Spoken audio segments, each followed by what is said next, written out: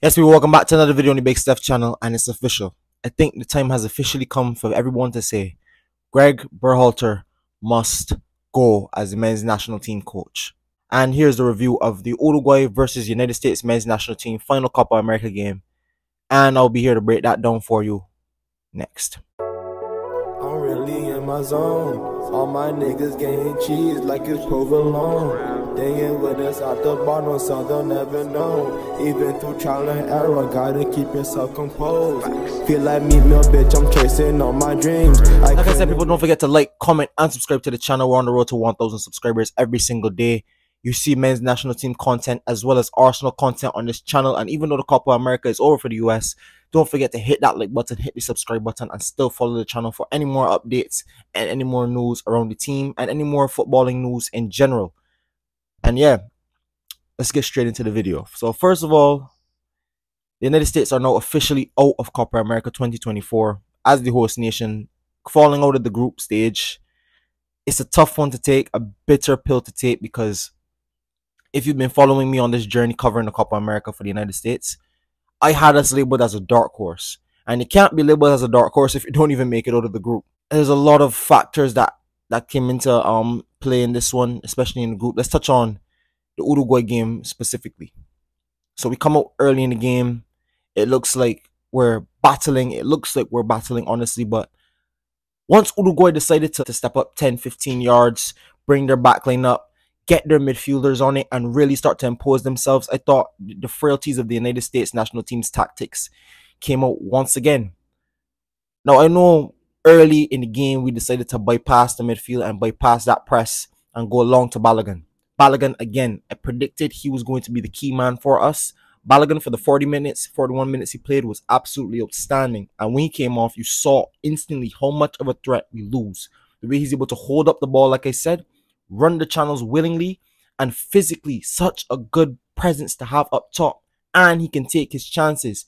Didn't really get any chances like yesterday, but we lost so much when Balogun went off the field yesterday. It was crushing, to say the least.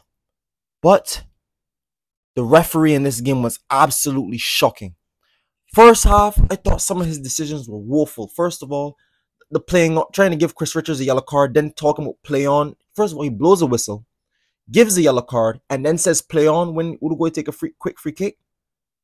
What level of football is this? Then Tyler Adams gets stamped on the ankle and he gets a yellow card. And then we have a counter attack. The ball hits the player's hands. We get the ball, we transition, and then he calls it back for a free kick. And then the offside goal. Ladies and gentlemen, listen, I don't want to come and make this about the referee only, but that referee yesterday was absolutely shocking. Shocking. But put all of that aside, we still deserve to go. I'll hold my hands up and say we deserve to go.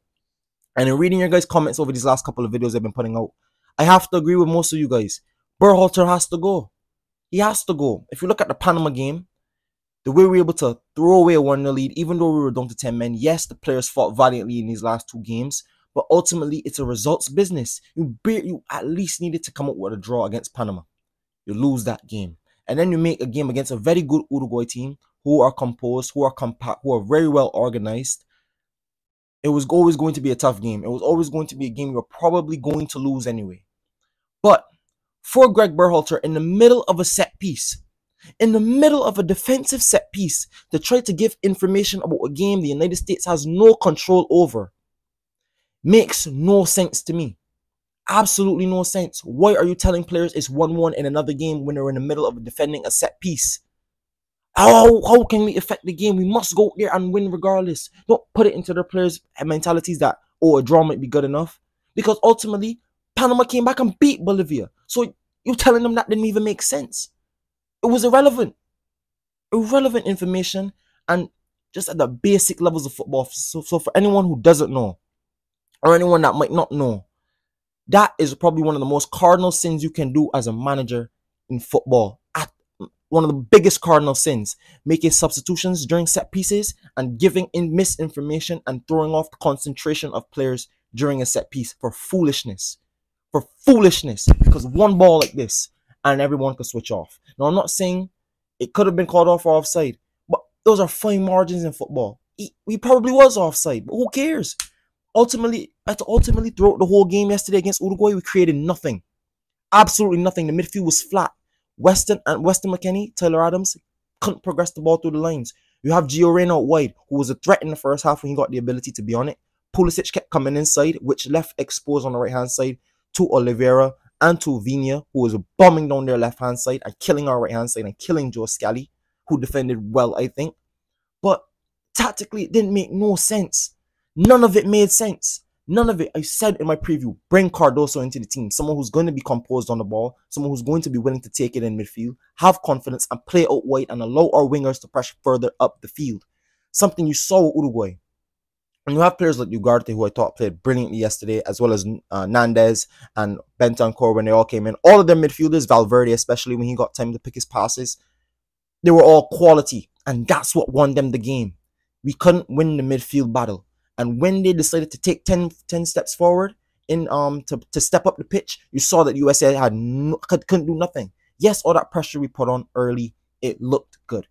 It looked good.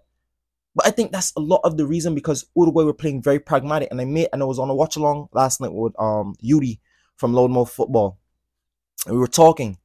And he kept pointing out to me how they're bombing down that side and how we're not able to get control of the midfield. And it's really because we were trying to bypass it. All of yesterday, even the subs. Yes, you bring on a striker. You bring on Josh Sargent. Yes, you bring on Haji Wright. But what was the plan from there? What was the plan from there? Where was Brennan Aronson? Where was Cardoso? Where was the ideas to change up stylistically? Where was it? Where was it? And I don't want to blame too much on the players, because I thought the players fought valiantly. But at the same time, are these players what we think they are? Because even though they play at the top level football, and I said this already on the channel, and I told this to my brother, even though they're playing at the highest levels of football, there's certain things we're asking of these players that they have not shown. For example, we don't have a midfielder in our team right now that's going to be able to break down low blocks. We don't have that midfielder in our ranks. We don't have another threat, wing threat, really showing quality on a consistent basis other than Christian Pulisic. And the one guy we do have possibly could bang in the goals once he gets a stretch of games. He gets knocked up in the first 40 minutes and he has to come off. And then from there, where's the depth? You know what I'm saying? I don't want to blame it on the players, because this is a very tough Uruguay side who don't give away chances much and who don't give away goals much either. But when you think about how void of ideas we were, how much void of any impetus, especially in that second half, when Uruguay decided to go for it and put the foot on the jugular, it was just so depleting to watch. It was so depleting to watch. And all that comes down to say, I think Gregg Berhalter must go. I think his time has run its course. Whether we need a new voice in there, whether we need a better tactician in there, something must change. Something must change. Now, I'm not saying a new tactician is going to take us to become prime Spain or prime Germany or prime anything. I'm saying this team has to do better. Getting grouped at the Copa America and not making it out of that group is a massive understatement. We've underachieved massively. Underachieved massively for the talent we had and for the group we had. We could have ended up in Canada's group. We probably got grouped in there as well. Not good enough. Not good enough in all aspects of the game. Whether that be man management, whether that be preparing for certain games, or whether that be tactical adjustments within these games, we're not good enough. We're not good enough on a world level, still not yet. We need to see some changes in there. And I agree with a lot that was being said last night. But the biggest cardinal sin for me has to be how we gave up that goal last night, honestly. Regardless of what we want to say about how poor the referee was, regardless of what we want to talk about Berhalter, Berhalter made the biggest cardinal sin I saw in his whole tenure last night. One of the biggest. And that was giving the information about a Panama game right before a set piece. I even heard Clint Dempsey talk about it after the game, because I was doing the live stream and I said it to Yudi. Why is he doing that? Instantly, straight, they scored. And I heard Dempsey talk about it, so I knew I wasn't wrong. It's poor. It's poor. And as a manager who's been coaching for so long around the game, Gregg Berhalter must and should have known better. Should have known better. But we're out. Ultimately out of Copa America 2024. And it's another major tournament down the drain. Can the United States progress and get better for the World Cup in 2026? Do we make changes coming up to that World Cup? I don't know. I think massive change is needed. But let me know what you guys think down below. Is this the final game for Gregg Berhalter? Was that Gregg Berhalter's last game for the United States men's national team? And if so, how would you rank his tenure? I said it on my last video, but ultimately, how would you rank his tenure? I'm not swaying. I don't think a result versus Uruguay really changes me, but I just think a 7.5 out of 10 because we've won things and we've progressed slightly. But ultimately, as a manager, we've seen Gregg Berhalter's frailties. As a tactician, not good enough. And as probably just a footballing IQ on that play alone, just not good enough. Just not good enough. It could be all, it's all for effort and all for hope, but not good enough ultimately. So let me know what you guys think. Like I said in the comments down below, we're on the road to 1,000 subscribers. Hit the like button, hit the subscribe button. We're trying to push for that goal every single day on this channel. And yeah, thank you guys for watching. Peace.